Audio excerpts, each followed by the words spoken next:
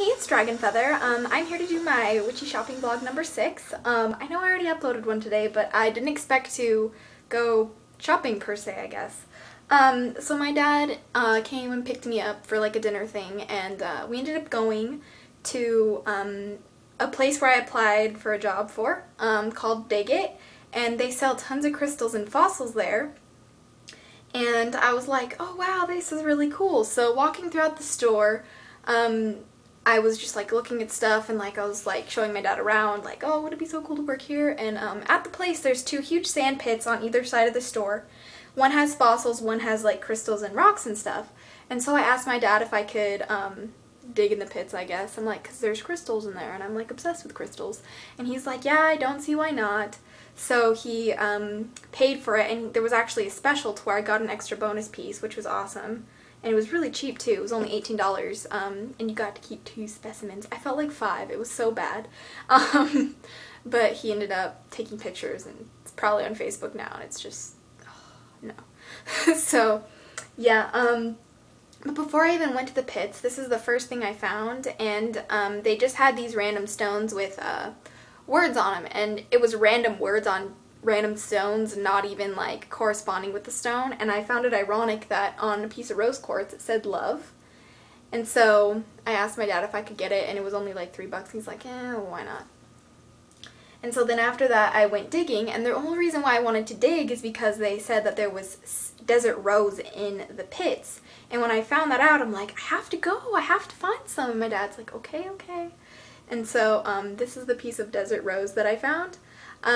It looks like a rose from certain angles, that's why it's called desert rose, and it's really pretty. Like, there was tons of pieces that I found, but this one looked the most like, you know, right there it kind of looks like a rose, and then right there it looks like a rose, so this one was the most rosy looking one that I found. And then I was shocked when I pulled this out. It was this huge chunk of rose quartz. It's just huge, and it's really pink. Sorry, the light is not doing it justice, but yeah, and I found it, and I'm like, okay, I want to get that. And so I was really super happy.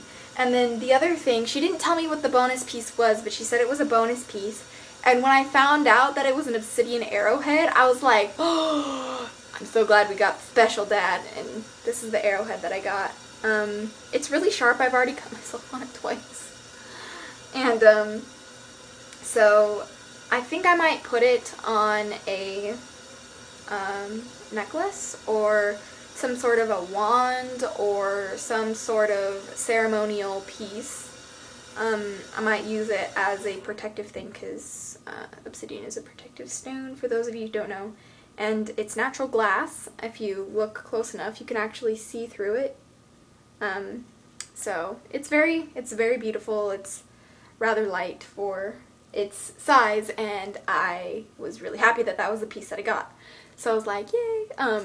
But yes, and so while I was there, you know, we were just walking around and talking to the lady, and the lady who was there, she's like, oh yeah, I love working here, it's very different, it's very unique, and blah blah blah. And I was just like, yeah, why I want to work here. And they have this huge citrine piece of natural citrine cluster, and it's about the size of 2 soccer balls, and it's like absolutely stunning. And I'm just like, oh my gosh, the energy's radiating off of this is just ridiculous. And so I like was touching it and stuff, and she's like, you seem to know a lot about crystals and stuff. And I think she was on to me being one of those kind of witchy people, because she kept eyeing my pentacle, and I thought she was going to say something rude, but she's like, I always like those kind of people who are in touch with natural things instead of wanting to be on their cell phones and such. And when she said that, I was like, she's on to me, isn't she?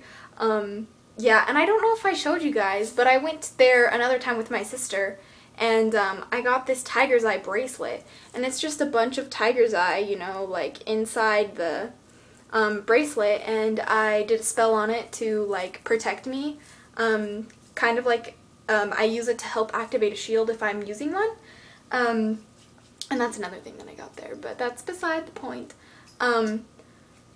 Excuse me, but anyway, yeah, it was really sweet. Even though she seemed a little uneasy around me because I mean, my shirt has a moon on it. I'm wearing a freaking pentacle, and I was like, you know, telling her all these crystals and properties and stuff, and she's just like, yep, you seem to know your stuff. And so she's like, yeah, I'm surprised they haven't hired you here. You could definitely help people out. And so it was like, yeah, you know, funny. I wish they called, so they didn't. So I'm going to go tomorrow, and I'm going to talk to one of the managers there and be like, oh, I brought in my resume, and I was just wondering if, you know, what's going on, if you guys are hiring, or just, you know, ask them what's up. Or I was going to call or something. So yeah, that's my other witchy shopping vlog. If you guys have ever had like experiences where you found things like this in places that you didn't expect, let me know. Let me know where you found crazy witchy things that you're like, that doesn't belong here, and you ended up getting them, or you didn't, or you just, you know, saw them there and you're just like, why is that here? So I'd like to know, so leave them below and I'd love to know. So yes, and until next time, blessed be, and I hope you enjoyed watching, and bye.